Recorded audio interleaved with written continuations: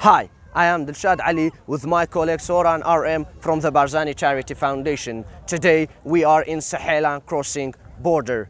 My left hand is Syria and here it is Kurdistan regional government. This point is the first point where the Syrian refugees are received after they are crossing the border illegally and reach to the Peshmerga pointers. Peshmerga forces with their vehicles will go after them and pick them up, bringing them to here. They will be registered, their names, and Barzani Charity Foundation in coordination with LDS charities will provide them hot meals. For the night, these refugees will stay here and later, after they are registered and provided with hot meals, they will be transferred to the Bardarash and Gawilan camp. Since 14th October, over 13,000 Syrian refugees have crossed the border and entered the Kurdistan regional government seeking for safety and refugees. As you can see, majority of these people are